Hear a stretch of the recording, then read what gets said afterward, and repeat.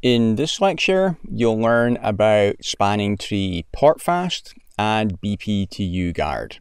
So first one we'll cover is Portfast. It can take up to 50 seconds for spanning tree to transition a port to a forwarding state when that port becomes active by powering on the switch or plugging a network cable into it. So that's a long time. And if you think about it, a loop cannot be formed on ports where a single end host is plugged in. So if you see the diagram at the bottom here, I do have a potential loop between my three switches there. So one of the ports was put into a blocking state. I then go and plug a PC into one of the switches with a single network cable connecting it. Well, it's impossible to have a loop going through there as long as it doesn't change. So it would be nice if I didn't have to wait 50 seconds for the port to come up. And you can actually configure that. So you can make the port transition to a forwarding state immediately when it becomes active by disabling spanning tree on the port. The way you do that is with the Portfast command. So this is configured at the interface level. So here my PC is plugged in interface fast 0/10. At the interface config, I say spanning tree Portfast. It disables spanning tree from running on the port, and it will transition to forwarding immediately. You can also set all of your ports to be Portfast by default. To do that at global config, the command is spanning tree Portfast default. Then just make sure that on any ports that are connected to switches, enter the command no spanning tree Portfast on those ports.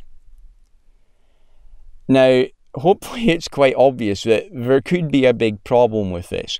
Because if you enable Portfast on a port, you're disabling spanning tree, and if a loop is formed through it, then you're going to get a broadcast storm. And this could happen. The most common reason is users doing things that they shouldn't be doing, like adding devices to the network, like additional switches, or changing the cabling. And you can see that's what's happened in the diagram here.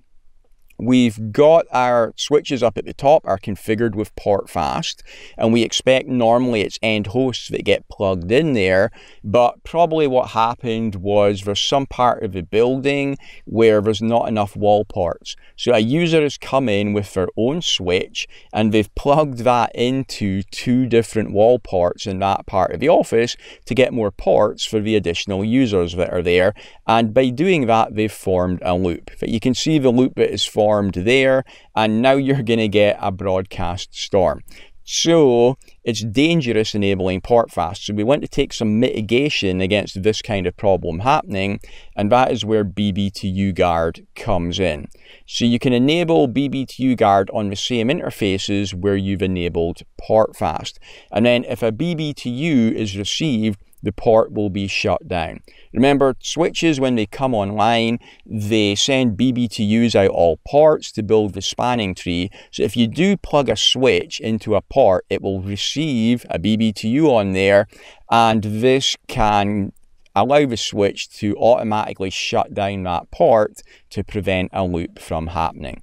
The command to enable BPDU Guard, so it's the same example we had before with the interface fast 0/10, spanning tree Portfast. We put the additional command on there, spanning tree BPDU Guard enable. And it is best practice to use these commands on your networks where you've got ports that end hosts are going to be plugged into. Just like we could with Portfast, you can also make BPDU Guard the global default. To do that, in global config, spanning tree Portfast BPDU Guard default. Another spanning tree command to cover is root guard, and this is used for a different reason than Portfast and BPDU Guard are. Spanning tree root guard prevents an unintended switch from becoming the root bridge. So say, for example, that you have an old switch which had been in a different office and it happened to be the root bridge in that different office. but it's a much older switch than the root bridge which is in your main office. So you get that old switch shipped back to the main office, and then you don't do a factory reset on there. You plug it into the network and it happens to have a higher priority than the current root bridge. Well, now that old switch, which is not going to be in a central part of the network, is going to become the root bridge. So you want to make sure that that does not happen.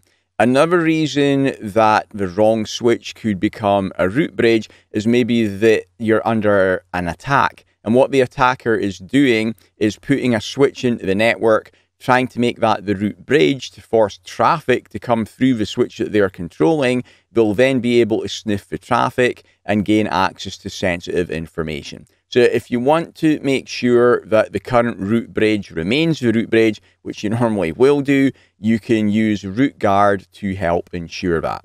The way it works is that if a port where Root Guard is enabled receives BPDUs that are superior than the current root bridge, it will transition that port to root inconsistent, meaning that no traffic will be forwarded over that port.